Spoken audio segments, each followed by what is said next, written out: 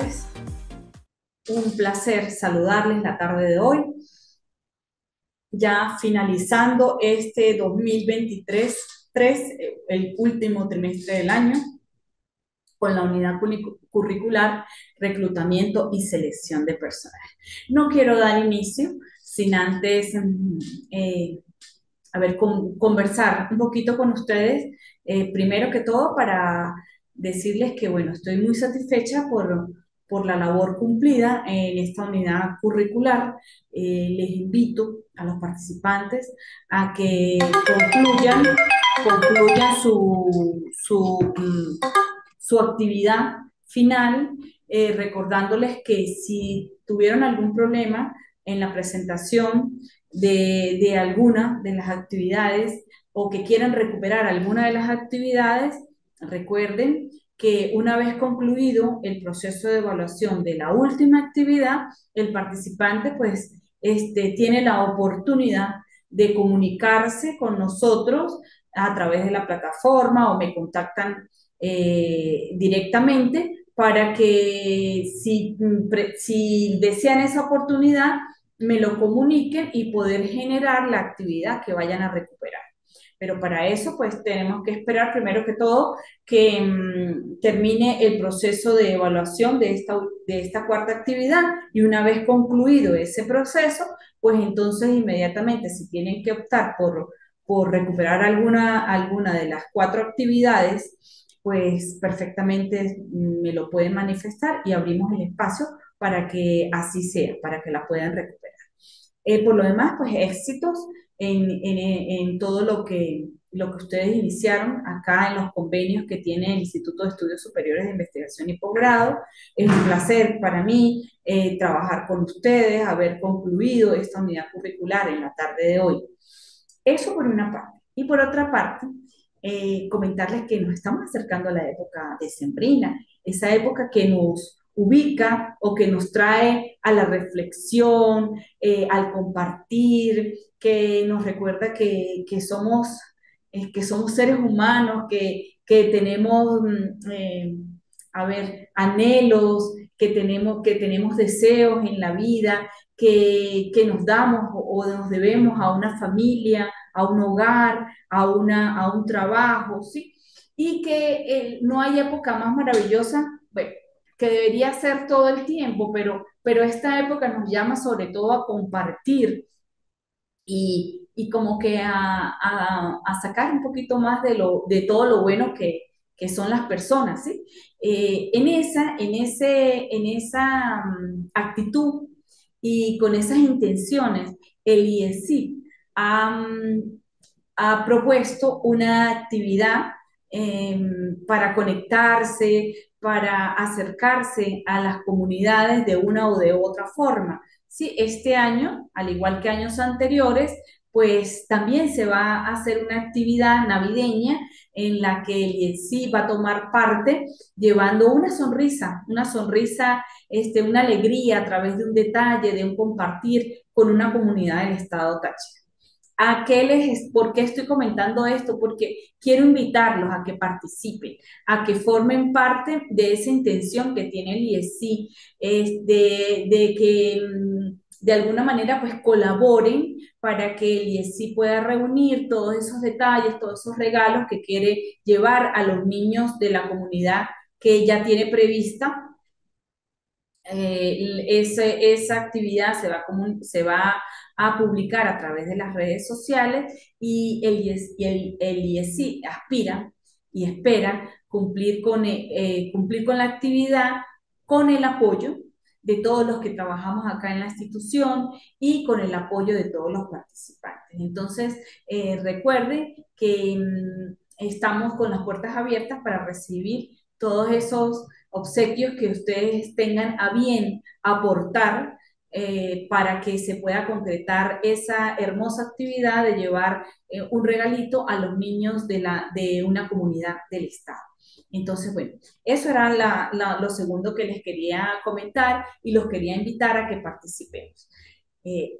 Una vez que tenemos claro esto, que ya los invité y quiero dar inicio a este último encuentro, en el que vamos a hablar así como muy en concreto sobre lo que son las pruebas psicotécnicas que se ejecutan o que se efectúan a propósito de reclutar y seleccionar personas. Hablábamos de lo que era el reclutamiento específicamente del personal y decíamos que era el conjunto de procedimientos orientados a atraer candidatos potencialmente calificados y capaces de ocupar cargos dentro de una organización. Vamos a entrar, antes de hablar de las pruebas psicotécnicas, quiero hablar un poco de lo que son las políticas de reclutamiento a propósito de que veníamos hablando de lo que era el reclutamiento. Y decimos que la política de reclutamiento o política de selección se expone en líneas generales como los procesos de contratación, incluyendo las acciones, decisiones y recursos que pone en marcha un equipo o departamento para cubrir sus puestos vacantes de la empresa. Una política de reclutamiento, entonces, como se sabe, primero que todo, el reclutamiento laboral, en este caso, es el proceso de búsqueda, ese proceso de recolección e identificación de los candidatos que de una u otra forma pues encajan en un perfil que las organizaciones tienen establecido para un determinado cargo o un determinado puesto dentro de la organización. Se puede considerar que la misión de los reclutadores, en este caso, pues entonces es convocar la mayor cantidad para, de talentos obviamente que encajen con los requisitos del proceso de reclutamiento. Y si se cumple a cabalidad con las políticas de reclutamiento, será el candidato más probable eh, para a ver, como para disminuir, ¿sí? Esos efectos que tienen cuando en las organizaciones no están las personas idóneas, que se produce constantemente esa rotación de personal. Entonces, esas políticas de reclutamiento lo que buscan fundamentalmente es pues hacer que ubiquemos la persona que reúna con todos los requisitos, con todas las condiciones que las organizaciones generan para que una persona pueda entrar a cubrir un determinado puesto. Bien, el objetivo eh, de las políticas de reclutamiento pues es establecer las condiciones bajo las cuales se realiza la práctica de la contratación. Básicamente es eso, ¿sí? Estas políticas de selección ayudarán a la búsqueda de los candidatos adecuados y en la optimización de los procesos de evolución de la empresa y el desarrollo sostenible de las actividades. Cada organización cada organización cuenta con sus propias políticas de reclutamiento. Algunos de los objetivos generales de estas políticas son detallar las características específicas de las vacantes, reunir y unificar los criterios técnicos, aclarar el tipo de proceso, definir los lineamientos para el reclutamiento, encontrar al candidato ideal, definir la forma técnica, estandarizar los procesos de reclutamiento y garantizar el bienestar de los trabajadores. Cuando uno piensa en política, inmediatamente se le viene, en este caso, a la mente es como lo que la empresa propone para establecer eh, de forma global cómo se va a contratar ese personal. O sea, ¿qué es lo que yo tengo que tomar en cuenta para poder contratar ese personal? Y allí me dice que hay que detallar las características específicas de las vacantes, que tengo que reunir y unificar los criterios técnicos que permitan una correcta selección de personal. Hay que aclarar el tiempo perdón, el tiempo no, el tipo de proceso de reclutamiento a aplicar con respecto a la política de reclutamiento interno y el externo también. Hay que definir, como está pautado allí, los lineamientos para el reclutamiento de personal que permitan distinguir ¿cómo se llama? Los posibles candidatos ideales para cubrir las necesidades de la empresa. Y hay que encontrar al candidato ideal dentro de los límites de tiempo, haciendo uso eficiente de los recursos. Definir la forma técnica en que tendrá lugar los procesos de selección. Y por último, perdón, allí hay que estandarizar los procesos de reclutamiento dentro de los departamentos de recursos humanos, ¿sí? Porque no van a tener un proceso de reclutamiento para de una manera en un departamento, de otra manera en otro departamento y de otra manera en otra área, ¿sí? Lo importante es estandarizar, pese a que las necesidades de cada departamento sean diferentes, el proceso o la política debe estar encaminada a que todo debe ser por igual, ¿sí?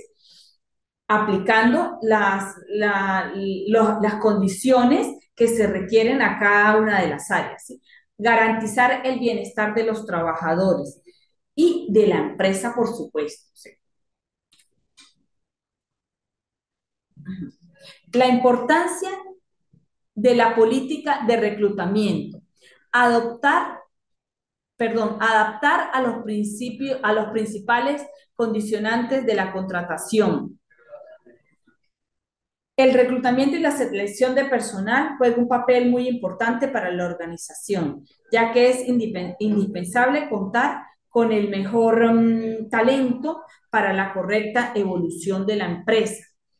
En este sentido, pues entonces para que esto se efectúe de forma adecuada, lo mejor es tener una política bien definida. Y allí entonces entra lo de adaptar a los principales condicionantes de la contratación.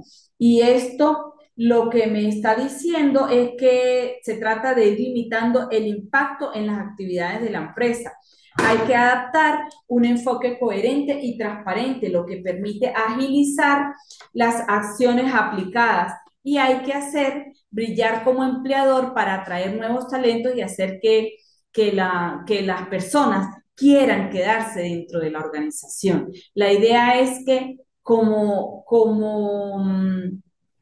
agente, ¿sí? Reclutador de personal en este momento, pues yo también tengo que generar algunos aspectos que me permitan, pues, que me permitan que la organización se vea atractiva, ¿sí?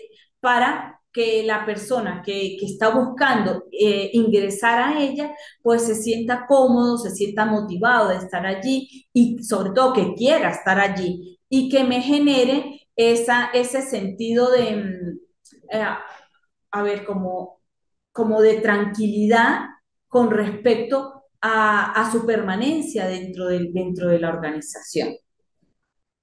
Ok, ahora sí vamos a entrar en lo que llamamos las pruebas psicotécnicas. Las pruebas psicotécnicas del personal son pruebas, son pruebas estandarizadas que sirven para medir conductas, capacidades y habilidades de un candidato o candidata de cara a una posible contratación.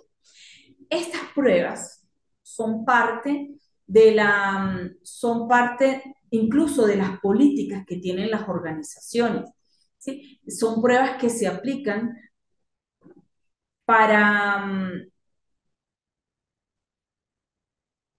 buscando. Son pruebas que se aplican buscando como que se cumplan o valorar, ¿sí? Valorar todas las conductas, las capacidades, las habilidades que tiene un candidato y que son requisitos que se debe cumplir para que esta persona, con todo esto que yo acabo de nombrar, pueda ingresar de manera correcta a la organización. Estas pruebas se emplean para saber en qué medida posee la persona pues las capacidades o las cualidades que se necesitan para la realización de un puesto de trabajo. Y otra cuestión importante es que estas pruebas permiten pronosticar o predecir eh, el ajuste del puesto a cubrir, ¿sí? Se diseñan específicamente o con base en los argumentos que se requieren para definir un puesto, por ejemplo, ¿sí? Las pruebas psicotécnicas son cada día más frecuentes en los procesos de selección de personal, tanto en la administración pública como en las empresas privadas.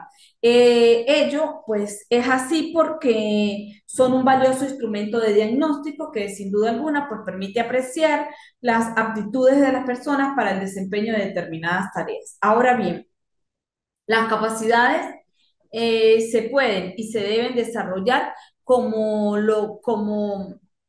se indica, eh, como se indica de acuerdo al ejercicio y a la práctica de lo que se requiere. ¿Sí? Otro de los aspectos que se considera de especial importancia en resaltar es que las políticas de reclutamiento permiten adaptar a los principales candidatos de la contratación, ¿sí? Adaptar un enfoque coherente y transparente. Y permiten lo que decía, brillar, que el empleador brille, o sea, que la empresa pueda destacar todos los atributos que tiene y que le ofrece la persona que está, que está reclutando.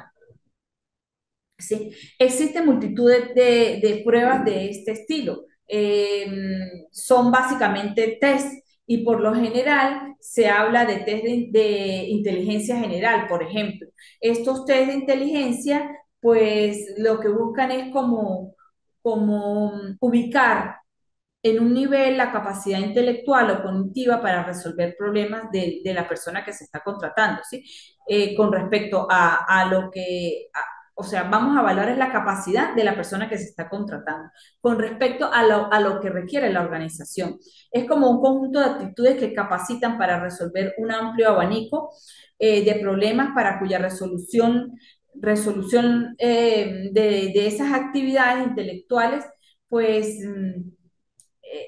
podemos decir que básicamente o principalmente se trata de pruebas que son confeccionadas con el fin de medir esa capacidad de general de adaptación a esas situaciones críticas, a esas situaciones que requieren resolución de problemas y se pueden administrar para cualquier puesto y para cualquier empresa. ¿Sí? Existen multitudes de test de inteligencia. En general, por ejemplo, hay test de matrices progresivas, hay niveles elementales, medio superior, hay test de interpretación selectiva de datos, hay test de actitudes diferenciales, entre otros, ¿sí? Y hablando de los test de aptitudes, esos test específicamente son los que determinan las capacidades o cualidades, como por ejemplo la actitud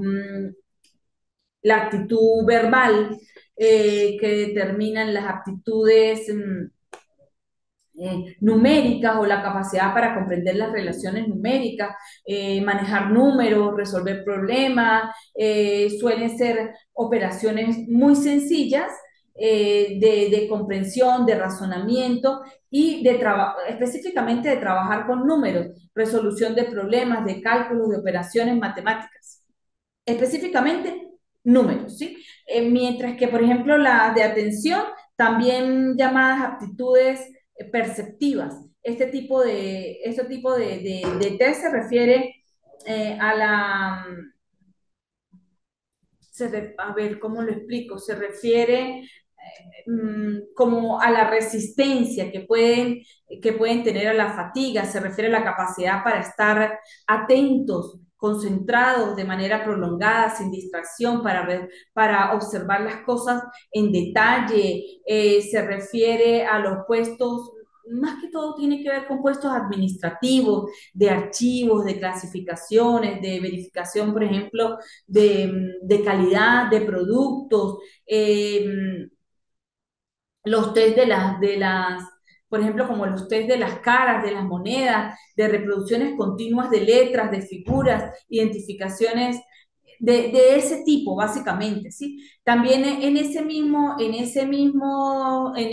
test de aptitud podemos encontrar las de aptitudes mecánicas o capacidades para manejar objetos, para comprender mecanismos. Sí, esas pruebas incluyen, por ejemplo, palancas y en general problemas mecánicos aplicados a una gran variedad de situaciones de la vida diaria. Este tipo de pruebas, pues, se utiliza sobre todo para el campo laboral determinado en el que se exigen destrezas y habilidades. Como se evidencia, en resumen, la implementación de esas pruebas psicotécnicas en los procesos de selección por ejemplo, de ejecutivos, ofrece numerosos beneficios para las empresas. Estas pruebas proporcionan una evaluación objetiva y estandarizada de los candidatos, permitiendo una toma de decisiones como más informada y más acertada. Además, ayudan a identificar las habilidades y las competencias relevantes para el desempeño ejecutivo. Otra cosa que tiene que ver es que pronostican el rendimiento laboral y reducen el sesgo en los procesos de selección.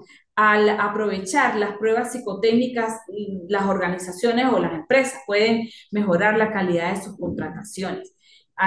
Eso es una de las ventajas que tiene, aumentar la efectividad de sus equipos ejecutivos y provocar un entorno laboral más equitativo y exitoso. En cuanto a lo que estaba pautado sobre las pruebas psicotécnicas, la intención que queríamos con esto de explicar un poco lo que eran las políticas de reclutamiento, de los procesos de reclutamiento de personal, lo que lo caracteriza y la relación que tiene con las pruebas psicotécnicas del personal. Es hasta qué punto estas pruebas coadyuvan en el reclutamiento del personal idóneo a propósito, pues, de que conozcamos en cierta medida, porque no vamos a decir que lo vamos a hacer en profundidad, porque una prueba sencillamente nos ayuda, pero no nos certifica en efecto que que esto sea infalible, porque recuerden que el ser humano cuando de una u otra forma se encuentra presionado, sobre todo en estos puntos, por ejemplo, de lograr un trabajo, de conseguir ser aceptado en una organización, pues despliega una serie de aspectos o de condiciones que a veces hasta la misma persona desconoce que tiene en el momento y muchas veces buscando dar respuestas en las que se juega o en las que se incluye el azar de la respuesta. Entonces no podemos hablar de que son infalibles, ¿sí? El resultado que va a arrojar a la, con respecto a la certificación de que es la persona idónea porque el resultado de la prueba sí lo arrojó. Podemos tener también en las pruebas pues resultados que no son los ideales o que sencillamente fueron resultados eh, que no son precisamente lo que nos dan fielmente la respuesta de quién es la persona exacta para cumplir, para incluirlo o para otorgarle o para que ingrese a una organización. Sin embargo, lo que sí sabemos a ciencia cierta es que ellas coadyuvan y que sirven de una o de otra forma para medir conductas que nos aproximan, conductas, capacidades y habilidades que nos aproximan o aproximan al candidato a a reunir, ¿sí? O nos dan los valores que nos permiten aproximar al candidato que reúna todas las características, las condiciones, las conductas, las capacidades, las habilidades para que pueda ser contratado. De eso se trataba hoy justamente, entonces, este pequeño encuentro en lo que estamos dando son como tips para que se pueda construir la última actividad. Bien, con esto me despido indicando que en plataforma está ya abierta la actividad, que estoy en espera de concluir este último trimestre, este último módulo y que cualquier duda que se les pueda generar, pueden consultarme a través de la plataforma o ubicarme a través de la información de contacto que está allí mismo en la misiva de bienvenida. Entonces, bueno, me despido hasta el próximo año, hasta el próximo trimestre, esperando que tengan en esta unidad curricular y en todas las que están cursando, pues un feliz tarde. Hasta la próxima.